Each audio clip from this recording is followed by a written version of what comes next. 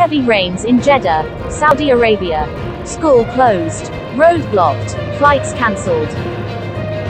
Saudi media reported that Thursday's heavy rains in Jeddah, a coastal city in Saudi Arabia, caused flight delays, necessitated school closures, and blocked the road to Makkah, the holiest city in Islam.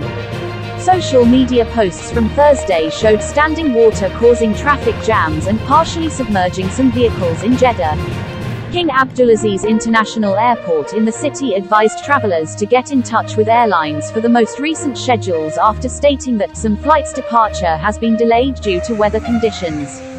In Jeddah, winter rainstorms and flooding occur almost annually.